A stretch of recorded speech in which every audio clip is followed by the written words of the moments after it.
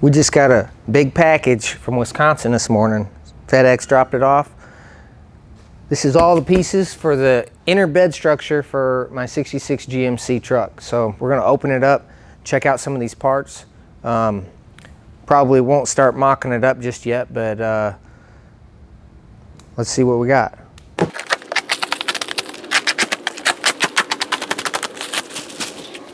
Yeah, I am gonna need some snips.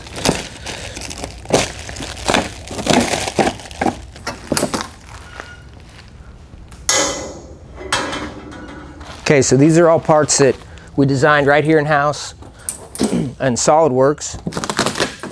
You know, we had the chassis mocked up with the bed on it, and so basically what I did was I redrew the frame rails in SolidWorks and did a lot of measuring.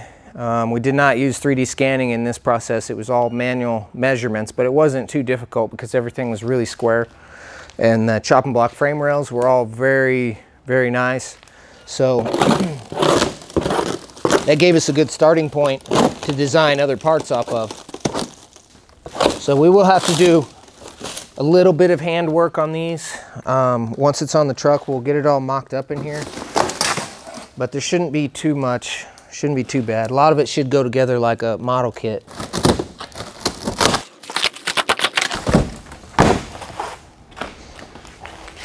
Nice, look at that. Everything is cold finished, either cold finished steel or pickled and oiled steel. So this is a 1/4 inch thick steel plate. This is the bracket that holds the air management valves. So they bolt right here. This bolts to the main front wall of the bed, and the air tank straddles right through here. So we'll weld these corners up and finish those off. So you can see how nice that is. I mean, that's some beefy, beefy steel right there that's all CNC press broke and laser cut. Tabbed and slotted so that everything fits together real nice. Okay, now these here, these are a little bit thinner. These are 14 gauge steel, and these are one of the inner bedside pieces. Pretty sure this one goes right there, but further forward once we get that brace out of the way. And so these... Your bed rides on the top of that lip right there? This is where the bed floor will sit, right here on this flange. And it'll be about that high. That's about the correct height. So, yeah. And the reason for this step here is because it has to bypass this. So when the bed floor opens, it goes past this, it clears this. And now these holes here, these are plug weld holes. So this will get plug welded right into the original metal, and it'll become a solid piece of the structure. So those will get plug welded from under here. So once it's all clamped in there, we'll just hit it with the MIG welder up there. And the same thing here, these are plug weld holes on the back side. They'll get plug welded right here. Let's see what else we got here. All right, so this is the same piece, but this is for the rear. Or no, this is the front. That one was the rear. Yeah, this is the front one. Yeah, this is the front one because this is where the front panel bolts to that.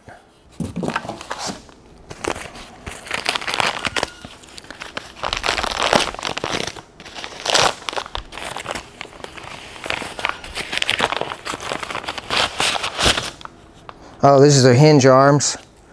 So in the SolidWorks model, we designed the hinge arms for the trunk lid, I guess you can call it. So this is the one that this will bolt to the trunk structure, and this gets welded to a pivot point that pivots right on the rear sway bar, and so that'll open up the rear trunk. And you can see they're already drilled and tapped. So all we have to do is put a bolt in them. These are more hinge arms, it looks like.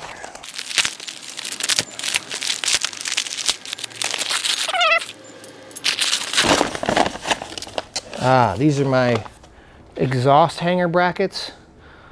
So these will go, these will get welded to the bumper, and then bolts go through them to mount the exhaust tips rigid to the bumper. It's laser cut, 1/2 inch thick steel. So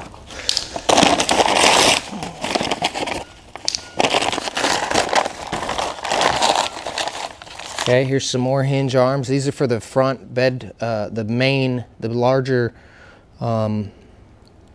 bed cover. They kind of tilt like this. That's all they do.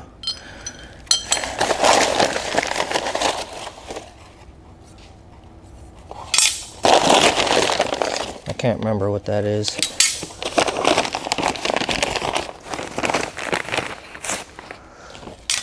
Oh, those are, I know what those are. Those are weld-on pieces that I have to weld on after the fact. So, depending on how you design stuff, sometimes you can't bend everything. So you have to weld some stuff on. But these are the hinge gussets. So, like these arms bolt right to those, and that's the pivot point. See how it lines up perfectly? And so this whole thing supports the main bed lid, and it pivots like that. And then it all bolts right to the top right here with pimcerts. All right, this is going to become the access door for the fuel pump and stuff. So when you pop up the trunk right here, this rear section will pop up, and then this will be down on top of the fuel tank. And so it'll have two aircraft latches that go right here in these holes. And you just pop those two latches, and this will hinge up and comes out. So then you have complete access to the fuel pump and the fuel sending unit. Let's see.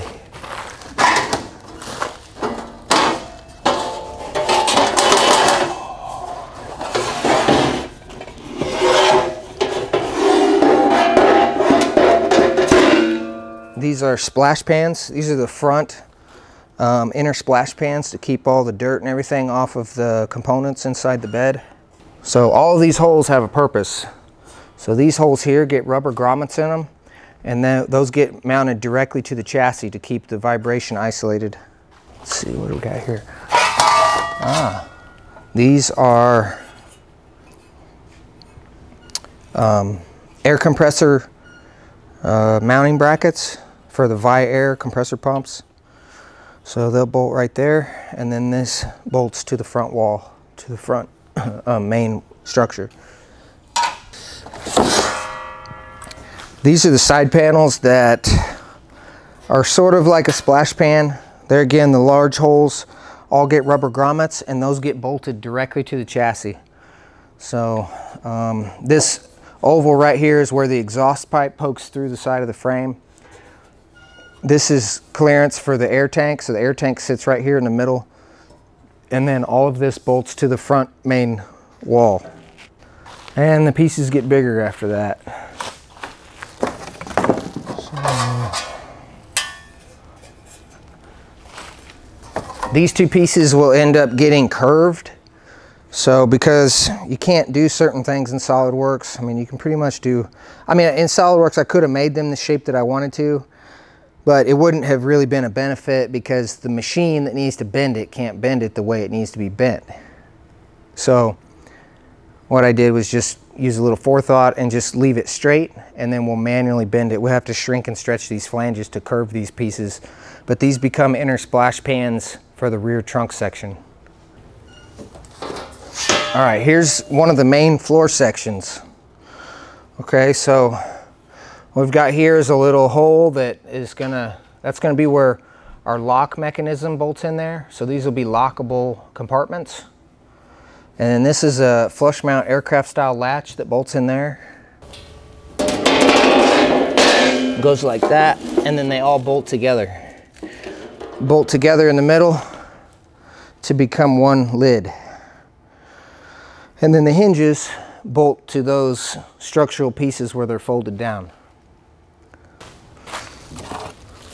Okay, and then this is the main, this is the other lid pieces for the front, the bigger lid. And the notch around there is the part that goes around the wheel tubs. This is the main front wall that everything bolts to. This one's cool. This one's got the Hammer Fab logo burned into it. So that's the piece that when you drop the tailgate, that'll be visible through the tailgate. So I'm not gonna unbox all that right now, but I I know. I like how before we started, you said I really don't want to get it pulled out all over the floor. Yeah, it turns into such a huge. It's a lot of metal to move. Yeah. So what we'll do is here pretty soon I'll get the bed mounted on the truck, and then start putting these pieces in one by one and put it together like a big puzzle. And then there'll be some things that we have to kind of figure out along the way.